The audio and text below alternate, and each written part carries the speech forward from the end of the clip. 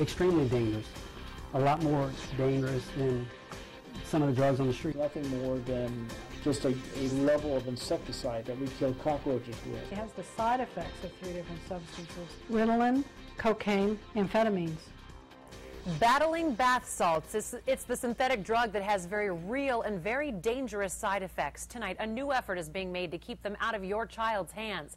These packets of white powder are usually sold at convenience stores and can give people a meth-like high. It can even lead to violent behavior. But tonight, Foreign Corner's Julia Salamone shows you how Lee County Group is taking a proactive approach to fight this problem.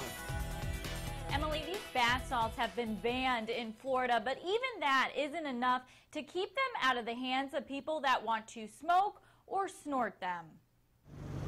Pick up your bows and load.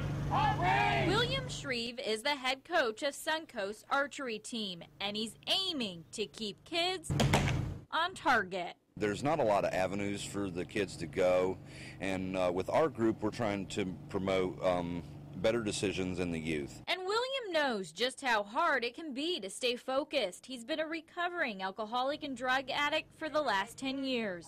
One of the biggest emerging threats to our youth, William says, is synthetic drugs like bath salts and K2. These companies who make these products always find another way to use different verbiage on their package to get away with selling it, such as not for human consumption.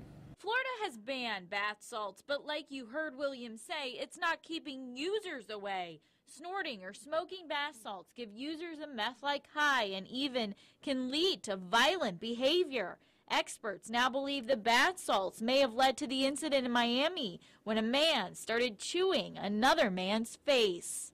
It's just a tragedy that, the FDA and the U.S. government hasn't woke up. But now William and the Coalition for Drug-Free Southwest Florida is alerting parents about the dangers of synthetic drugs. Today's coalition meeting is going to talk about synthetic drugs, identification, and prevention. What we're hoping is the kid who's shooting arrows at 11 is not going to be in rehab when they're 21.